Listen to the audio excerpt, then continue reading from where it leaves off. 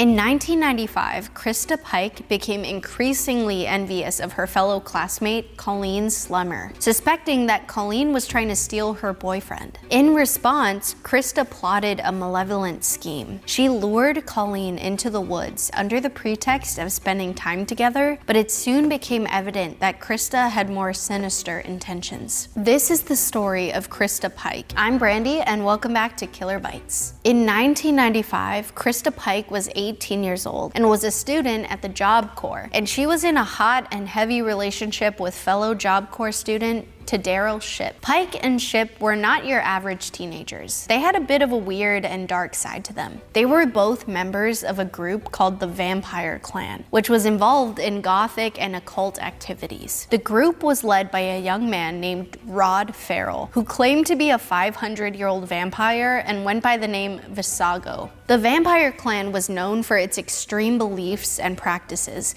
which included drinking each other's blood, engaging in animal sacrifices, and conducting satanic rituals. The Vampire Clan gained national attention in 1996 when Rod Farrell and a group of other members were arrested in Florida for the murder of the parents of one of the group members. Farrell was convicted and sentenced to death. The case was the subject of a made-for-TV movie called The Vampire Clan. But our story today of Christa Pike starts before all of that. As I said, Pike and Ship were members of this strange and twisted vampire clan. They were active members and participated in the rules and rituals that went along with it. Pike was born March 10th, 1976. Her mother was unable to care for her child at the time, so Pike was raised by her grandparents. In her younger years, Pike was allegedly abused by a friend of the family. Not many details have been given about the alleged abuse, but it seemed to have a serious impact on Pike's demeanor and behavior throughout her childhood. Years went by. Pike's grandmother and grandfather passed away. Christa was very close with her grandmother, with both grandparents, and she took it really hard. Pike was never the same after her grandmother died. She started to harm herself, leaving cuts on her body. Once her grandmother had passed away, Pike had to move in with her mother, which sounds like it would be a good thing, but it only made things worse. Pike and her mother, Carissa, did not have a good relationship at all, but Carissa wanted to get help for her daughter, so she brought her in to see a clinical psychologist. But after going to several different clinical psychologists, none of them could provide enough help or care for Pike's mental health needs.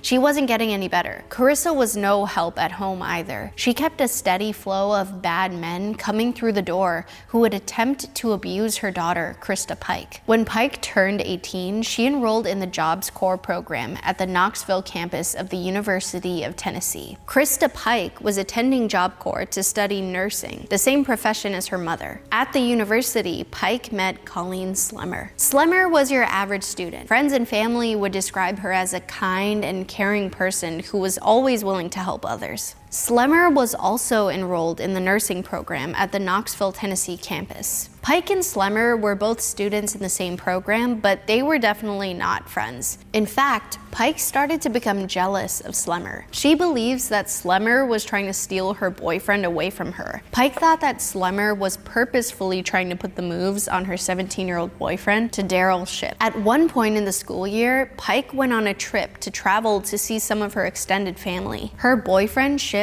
stayed behind in Knoxville for the holidays. Ship was lonely without Pike around, so he sought out other friends to hang out with while she was gone. Ship started to hang out with Colleen Slemmer, but it didn't end there. They weren't just hanging out. Things turned physical, and Ship and Slemmer hooked up while Pike was away. While the two never told Pike what actually went down, she had her suspicions. Pike's suspicions grew stronger as the days went on, but with no proof or confirmation, she was without relief. She was just driving herself crazy and thinking in circles. Then Pike attempted to create peace with Slemmer. Pike offered up some to Slemmer and told her she kept it stashed out in the woods. But this peace offering was just a ruse. Pike didn't actually want to make nice with this woman. She wanted to get some sort of revenge from Slemmer. Thursday, January 12th at 8 p.m., Pike, Ship, Slemmer, and a mutual friend, Shadola Peterson, headed out of their dorm rooms and were headed straight for the woods. Slemmer thought that they were going out to the woods to get high and do drugs, but she was in for a much worse fate.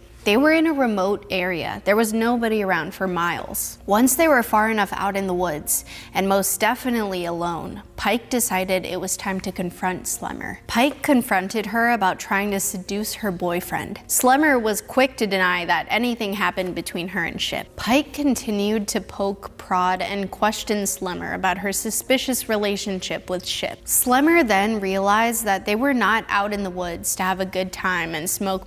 Pike and Ship both had carried weapons with them out into the woods. They had meat cleavers and box cutters. The other friend with them, Shadola Peterson, was there at the scene and was acting as a lookout. She was on Pike's side of the story, and she made sure no one would walk up on them while confronting Slemmer. Pike then lunged at Slemmer, grabbed her by the head, and pulled her face into contact with her knee. After that, she shoved Slemmer aggressively onto the ground, then repeatedly kicked and punched Slemmer. Slemmer was trying to fight for her life and was desperately trying to defend herself. She was laying in the mud, sobbing when she called out asking, "Why are you doing this to me?" Pike just kept on coming with her brutal attack. At one point, Slemmer attempts to stand up and run away from the group of vicious classmates that she thought were her friends. Slemmer didn't make it very far before Pike sliced her across her back, while Ship stopped her and forced her back onto the ground. Then Pike took out the box cutter and started cutting away at Slemmer over and over again. Slemmer was terrified and pleaded with Pike and Ship to let her live. She tried to bargain with them. She said, "If you let me live, I'll, quote, walk back to Florida without stopping at Jobs Corps to pick up her stuff." This still didn't satisfy Pike. She did not like what she was hearing. She responded back saying, "Shut up." The more that Slemmer tried to talk, the angrier Pike became. For the next hour, Pike continued her assault. She continued to beat on her and slash her. Ship even used the box cutter and carved a pentagram into Slemmer's chest. At one point during the attack, Pike thought she had heard a noise or a person out in the woods interrupting her brutal torture. She stepped away from Slemmer and went out to investigate, but after finding no one, she turned back around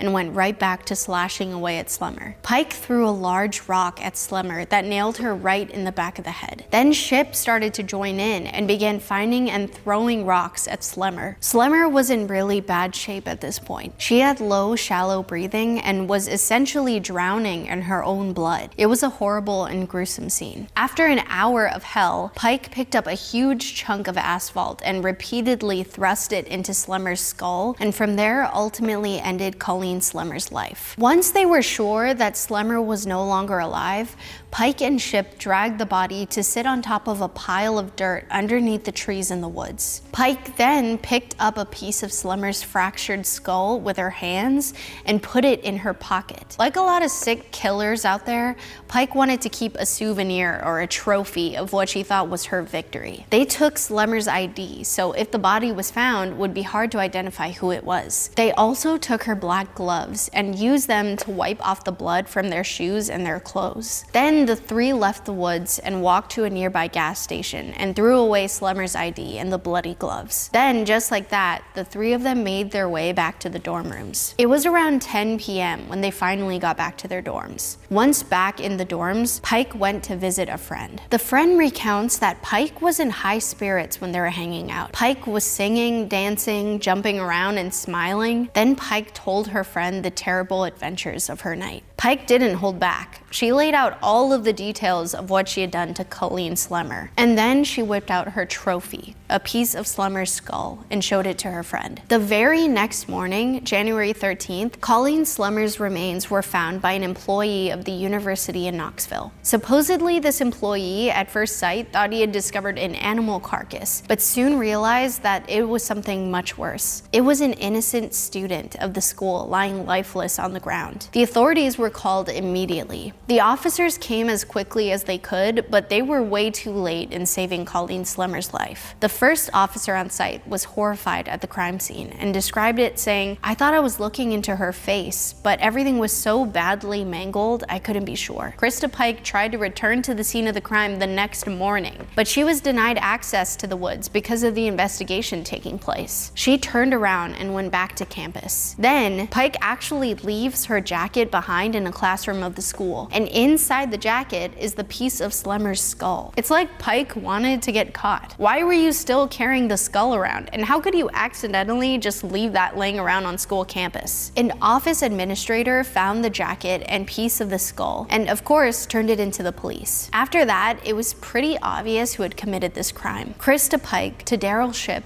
and Shadola Peterson were all arrested. They brought them all in for questioning. Pike went first and came right out with it. She told the officials that she was in fact responsible for the death of her fellow classmate, Colleen Slemmer. Pike gave a long and thorough description of what happened out in the woods. Her confession was actually 42 pages long. The police had more than just her confession though. They also had the piece of skull from her jacket. They found Pike's blood-stained clothing from that night. She even brought the cops back to the gas station where they attempted to dispose of the ID cards and gloves. Pike was very cooperative throughout the whole ongoing process of investigation. The trial for the murder of Colleen Slemmer was highly publicized and took place in Knox County, Tennessee on March 22, 1996. Pike was prosecuted by an assistant Knoxville County District Attorney named Bill Crabtree. Crabtree's opening statement reads that the evidence found for the case is, quote, an act so vile, so heinous, so atrocious, so despicable, as bad or worse as anything you've ever seen in a movie,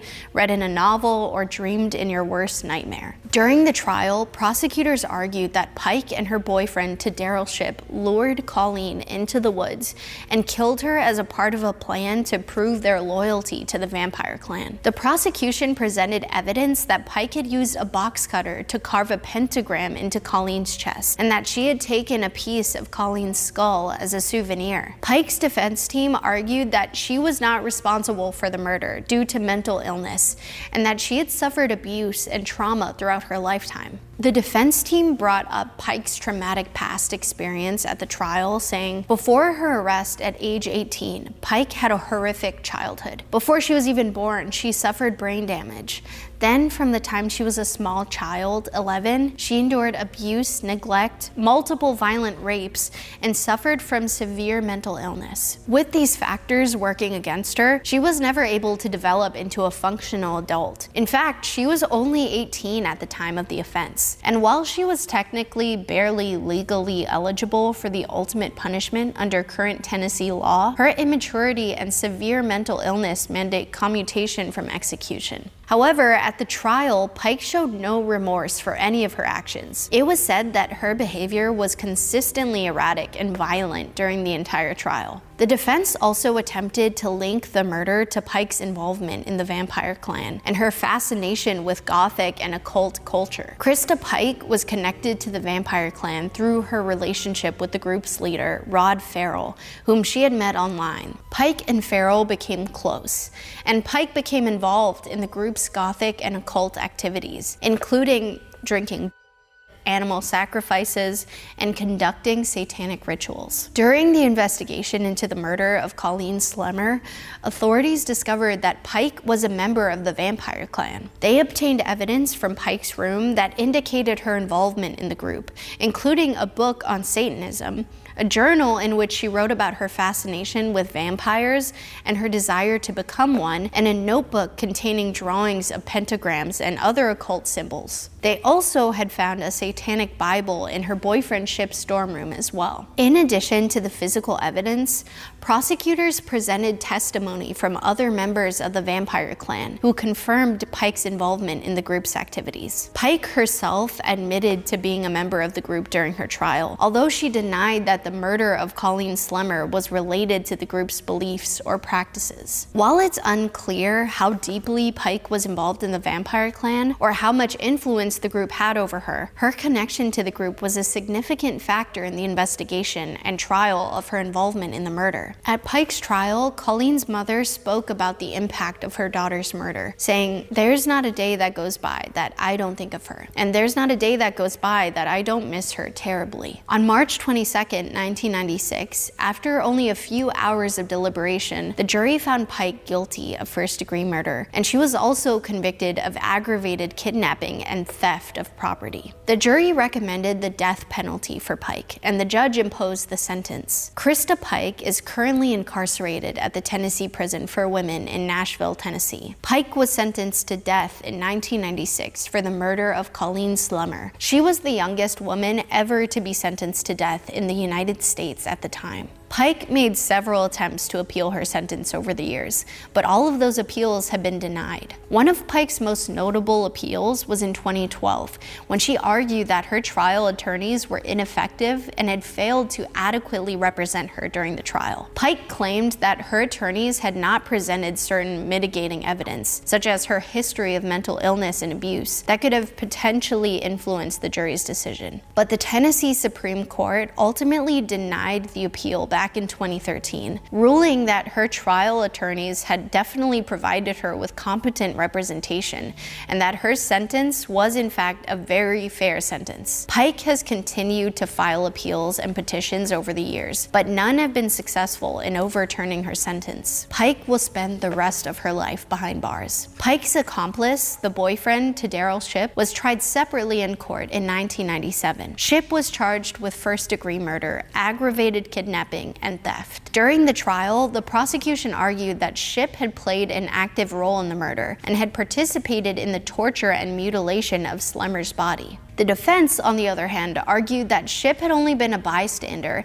and had not played a direct role in the murder. However, the jury was not buying what the defense was selling. They could see right through it. The jury ultimately sided with the prosecution and found Shipp guilty on all charges. Shipp was sentenced to life in prison without the possibility of parole, as he was a minor at the time of the crime, so he was not eligible for the death penalty. He is currently serving a life sentence at the Northeast Correctional Complex in Mountain City, Tennessee. Then there is the accomplice, the lookout, Shadola Peterson, who was tried in court. Peterson received a much lighter sentence that I think is entirely unfair. I think Peterson got off way too easy. During Peterson's trial, the prosecution argued that Peterson had been a willing participant in the murder and had helped to plan and carry out the crime. The defense, however, argued that Peterson had only played a very minor role in the murder and that she had been coerced by Christa Pike into participating. Peterson was sentenced to probation because she agreed to being an informant against Pike and Shipp. Peterson did plead guilty to being an accessory to murder after the fact. I'm glad Christa Pike and her accomplices are behind bars, but that hasn't stopped Pike from stirring up trouble. She is still raising hell, even behind bars. In 2001, Pike attempted to kill again. August 24, 2001, a fire broke out in a wing of the prison, which prompted employees to move one of the prisoners,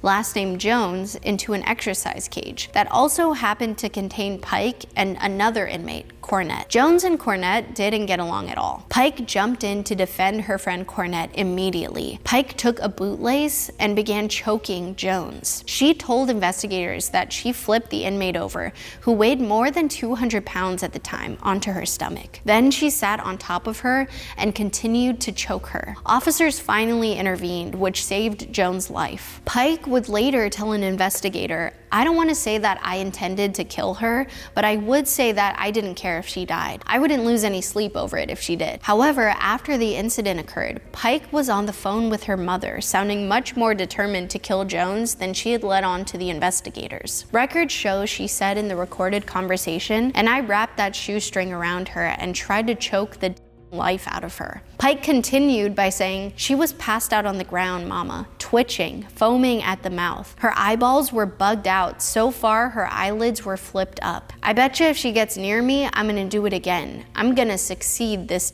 time." Pike was convicted of attempted murder, and a 25-year sentence was then added to her death term. So that's one crazy incident from Pike's life behind bars, but there's even more. Then in March of 2012, it seems that Pike had made plans to escape from prison, which involved corrections officer Justin Heflin and a New Jersey man named Donald Kohut. Yes, you are hearing that correctly. Christa Pike was attempting a prison break. It was never officially determined how it all began, but Kohut, who worked as a personal trainer in his early 30s, entered into a letter writing correspondence with Pike, which began around the start of 2011. By July of that year, Kohut was making the close to 1,800-mile round trip from Flemington, New Jersey to Nashville, Tennessee to visit Pike in person on visiting days once or twice a month. Eventually, Kohut communicated a plan for her escape to Pike and enlisted the help of corrections officer Heflin, who agreed to participate in return for cash and gifts. It was in early 2012. Prison personnel received a tip of information about the escape plot. The joint efforts of the Tennessee Department of Corrections, the Tennessee Bureau of Investigation, and the New Jersey State Police prevented the attempted prison break from being successful. The Tennessee Bureau of Investigation reported that the plan was discovered before it had progressed very far,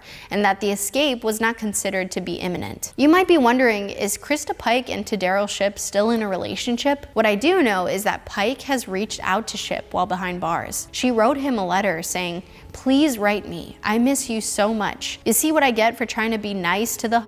I went ahead and bashed her brains out so she died quickly instead of letting her bleed to death and suffer more. Please write me and tell me what you're feeling. Also, tell your lawyer if he wants me to testify for you. I will. Love you for the rest of my life. Lil Devil. I'm not sure of their current relationship status. Slemmer's family was absolutely devastated by the news of her untimely death. Friends and family, they loved Colleen so much, and she was taken from them way too soon. In an interview, Slemmer's mother, May Martinez, spoke out and said, "Honestly, my heart breaks every single day because I keep reliving it and reliving it." She desperately wanted to seek justice for her daughter and fought hard to put Pike and her accomplices behind bars. My heart goes out to the friends, loved ones, and all those affected by Colleen Slemmer's death. What is sick is that there were warning signs that this death was going to happen, and nobody did anything about it. A few days before this horrible incident, Tadaro told some friends he had to make a human sacrifice because the celestial bodies were in alignment. Also before this horrible incident, Pike had actually confided in a friend,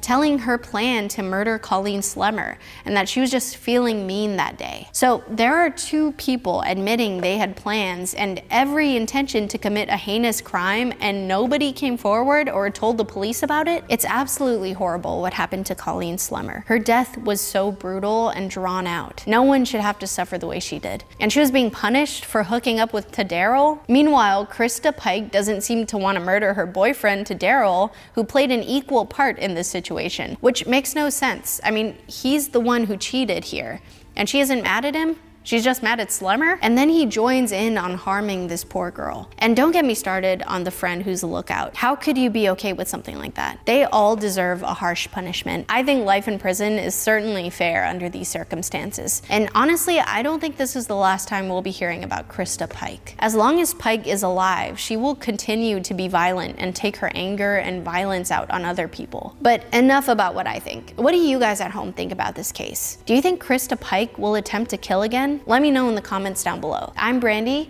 and thank you for watching another episode of Killer Bites. Stay safe out there, and we'll see you next time.